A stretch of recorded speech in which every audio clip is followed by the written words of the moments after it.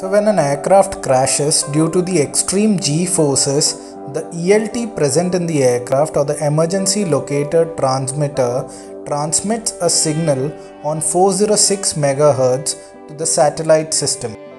Now the satellite stores this information and partially processes it and sends this information down to the ground unit known as the local user terminal.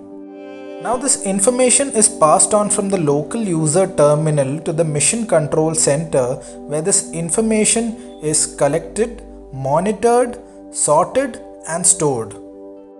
Finally, the mission control center passes on relevant information to the rescue coordination center, which launches and coordinates search and rescue operations to rescue the aircraft and its occupants in distress.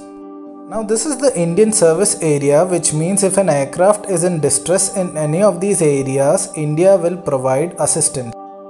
Now there are local user terminals and mission coordination centers in Bangalore and Lucknow, and rescue coordination centers in Chennai, Mumbai, Delhi and Kolkata. Thanks for watching guys. Cheers.